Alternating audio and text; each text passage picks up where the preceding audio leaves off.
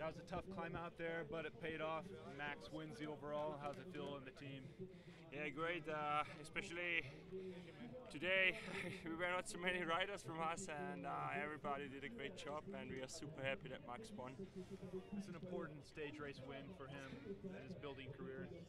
For sure. I mean, it's one of the biggest one-week races, and to win Paris-Nice is really something big, and we are super happy in the team to achieve that.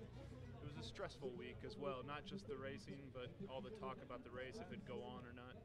Yeah, it was some extra stress, but we tried to really focus on to ride the bike, and we cannot decide if we stop or not. So we tried to focus on the important things. Yeah.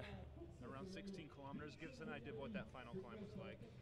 Yeah, it was super hard. Already in the valley, we went full gas, and then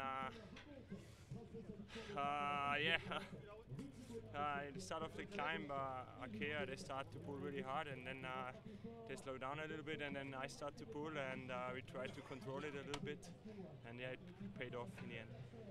Your next program after